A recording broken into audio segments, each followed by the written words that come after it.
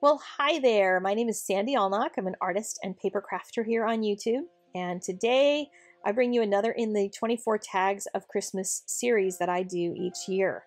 This is the third day. We're going to do a little really simple Copic coloring. This is one of those really fast ones. It's also going to serve as a gift card holder if you want to use it that way. But each year I do these series and then I give them all away. So please be sure to leave comments here on YouTube and over on my blog. And you may qualify to win. The winner will be announced on my blog after the week is over. The stamp set for today is called Dairy Christmas, which is quite hilarious. Art Impressions is known for their little punny sentiments that they put with everything. And what I've done is made some really simple, super simple matchbook tags. And the measurements for these, the folded tag is 3.5 by 3.5 with a little 1/2 inch at the bottom for the fold over, and I'm going to show you how I constructed them. But I just stamped the images in some Copic friendly ink, and I'm going to color with just one color of Copic. Yes, one color. I recommend choosing a color that's going to match the sentiment, so I picked an R37 which matches the ink that I use. So whatever red ink you use, find a Copic that comes pretty close, and then just color some of the highlighted portions of the image. In this stamp set in particular, they're all wearing some sort of hats and scarves and that kind of thing, and I'm just going to highlight those items. I'm not doing any shading, I'm not getting fancy. I have a friend who is really into collecting Copics now. She's been following me for a long time. She's a dear friend of mine, but she doesn't do any shading. She doesn't do any at all, and she has a collection of just very simple marker colors and loves to just do some straight up coloring like this. So she inspired me to come up with something that was really easy. Now that little fold at the bottom, which I made mine a 1/2 inch, you can make it 3/4 of an inch, whatever size you need to for your tags. Really is going to depend on the stamp set size that you use. But I'm just going to color that tab, and I've put a piece of black paper over there just so I have something to color against. I'll have a little bit of that red line across the back so that it will show up on the back just a little bit, but it'll be a nice straight line, so it'll work just perfect. And with each one of the images, I'm just going to go through and color just the highlighted portions of the image. This is another one of those that once you get the stamping done, your kids can help you color. You can even do these in colored pencils and get the kids to color things in for you. It'd be a great way to make presents for all the kids at school, or if they do things for teachers. This is something very easy that they can help with around the house while you're getting ready for Christmas. Just get some stamping finished for them so that they can complete the rest of the project. So these little guys, these little eggs, which are so flippin' cute. Why has nobody ever made eggs that are dressed up for Christmas before? I have no idea, because it's a brilliant idea. And I'm getting my little eggs all colored in with their little scarves and their little Santa Claus hats. And then I will again do that panel at the bottom. This is a row of chickens that are hanging out. Their expressions are so funny. I love their expressions. I was trying to decide whether or not to color their beards in, their little red things that hang below their beaks.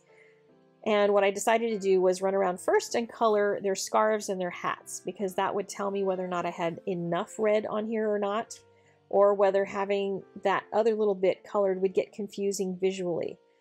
Because the red tells you on this particular type of coloring, where you're just going to color a simple portion of the image, it says this is the Christmas part of the image. I'm just coloring the outfits they're wearing. So if I were to color in those two little red bits, that might be too much. So doing this part first at least helped me to see whether or not I needed that to be colored in. And what I decided was I needed those lights colored in. I needed a little bit more red spread around here, so I thought, let me jump in and do the lights. And as I did them, I realized I definitely didn't need to color in those little, and I know somebody's going to tell me in the comments down below what those little things are called. The little thing hanging down from his chin. And but I decided I did not need to color those in. And again, color that panel along the very bottom.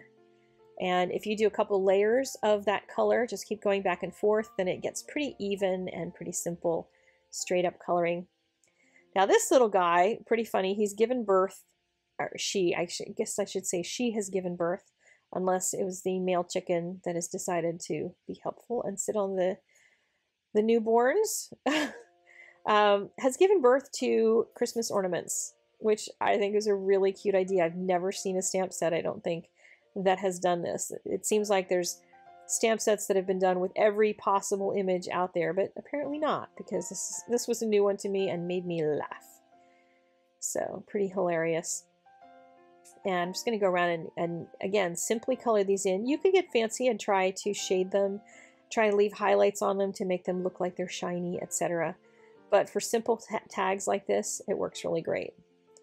Now here's what it looks like folded up, and I wanted to show you how I'm going to put these together. So I'm going to take a piercer. This is a Tim Holtz tonic. I think it's called a craft pick. I wouldn't call it a piercer. That would be too easy.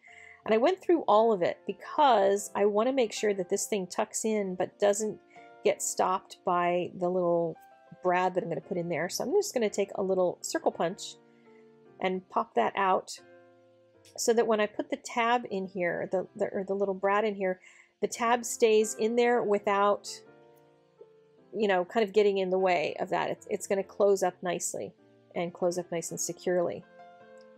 And I'll do that with each one of these. The pad I'm using is a very old one. I don't even think it's available anymore. It was from Basil from eons ago, but you can use anything that you can pierce into.